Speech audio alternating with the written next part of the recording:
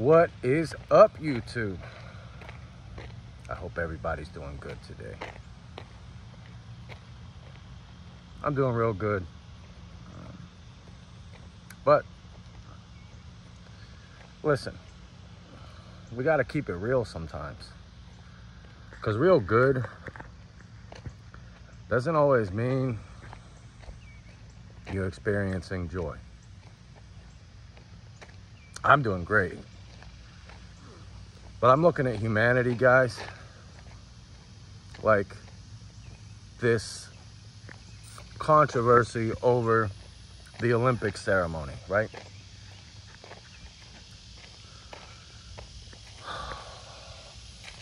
The division that this is meant to cause, it's an atrocity. The fact that people don't understand that it is by design, and the fact that people are oblivious to the design, that is a burden that makes my heart rather heavy.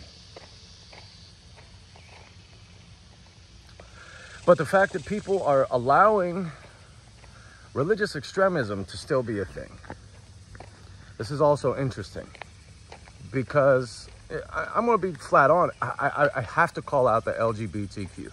I have to call you motherfuckers out over one thing. You've been found on interviews saying that you found inspiration from this Last Supper inspired Olympic ceremony. Then the same leftist people, when Christians say, oh my God, you're offending us, which that's childish as well. Let's just face it. How weak is your faith, Christian? You know? Seriously, I gotta call you motherfuckers out too, because it's all the same sword. That's the thing. I digress. You've got people whining over this, bitching over being offended, but you're missing the entire point.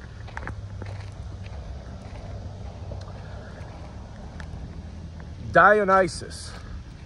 There are those that say this is a Dionysian reconstructed ceremony. Okay, so which is it? Far left?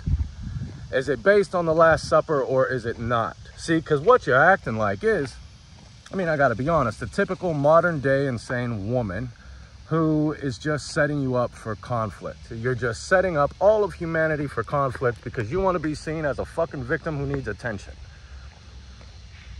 That's what it is. That's what it is. You're fucking females. Okay, you are more effectively female than the average woman walking around with a vajayjay and you have a penis. Are you happy now, motherfucker? Are you happy? Because here's the thing at the end of the day that everybody is missing, whether you're on the left or the right. Here's what's missing from your mind, and it's the most obvious thing. There's 4, 5, 6-year-olds, boys and girls of all shapes, sizes, and colors. And guess what? There's a blue pecker hanging in their face, and they don't consent. There's a blue penis that belongs to a grown man in the face of young children that do not consent. They don't have the wherewithal to consent. This is grooming. If this is, in fact, a Dionysian festival that is being reconstructed and emulated, being acted out for the sake of the Olympics, guess what? Dionysus was known to sleep with children. You are propagating pedophilia. So again, which is it, far left? Is this a Dionysian festival celebration that you are reconstructing? Or are you, for some reason, just trying to go out of your way to make Christians upset by being edgy? Which is it, motherfucker? Let's talk. My 4-year-olds, my 6-year-olds, my kids don't consent. So, what, you're propagating rape? Whew, that's a dirty word. Here on YouTube, it's a dirty word, right? But it's still a fucking thing, motherfucker. You're denying reality.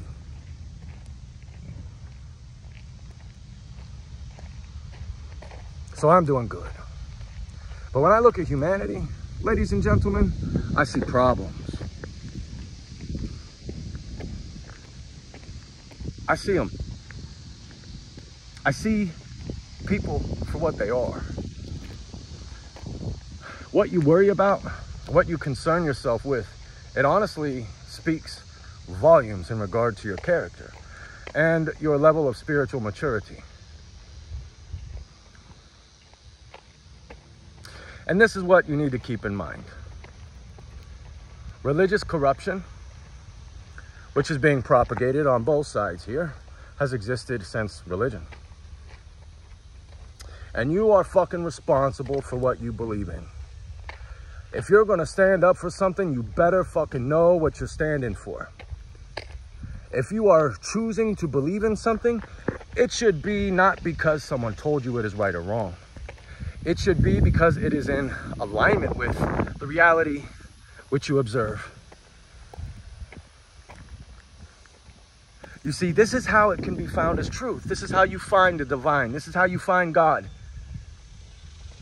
All of the rest of this garbage that's dividing us, it's all lies. People run from truth, and truth is God. Okay?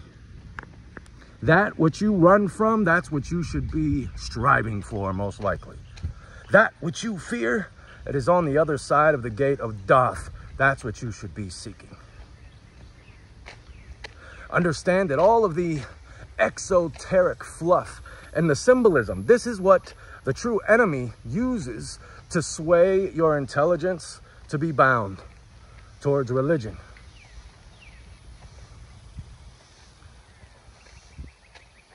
If you want to free yourself from that, you have to cultivate your own relationship with the divine by being honest, by having integrity, and by simply checking things, man. Does this feel right in here?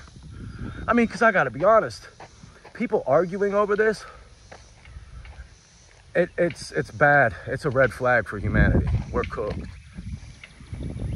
You're missing the point, y'all. There's a blue pecker swinging in the face of children. I mean, okay, it was removed. It doesn't matter. Like, where's the priorities here?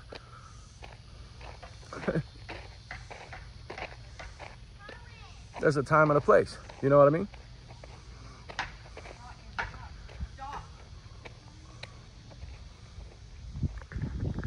So we have to come to understand that. We have to be able to look at reality from this observable space, because it's observable, and we have to learn to not deny it. This isn't rocket science.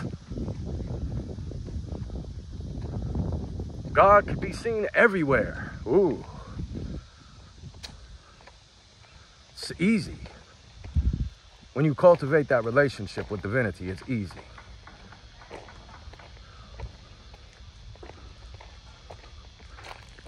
This is what cultivates discernment.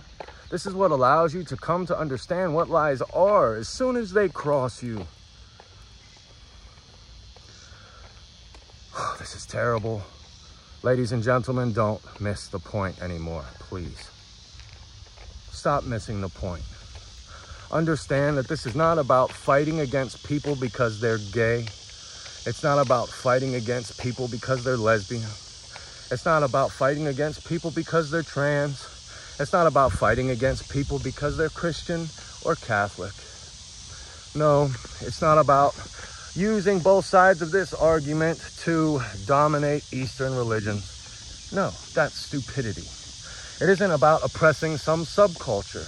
It's about the fact that you are literally oblivious to the fact that you're victimizing young children that don't even have the wherewithal to consent to your sexual abhorrence. In perfect love, in perfect trust. Devour, destroy, become or be crushed. Curtis Joseph, signing out.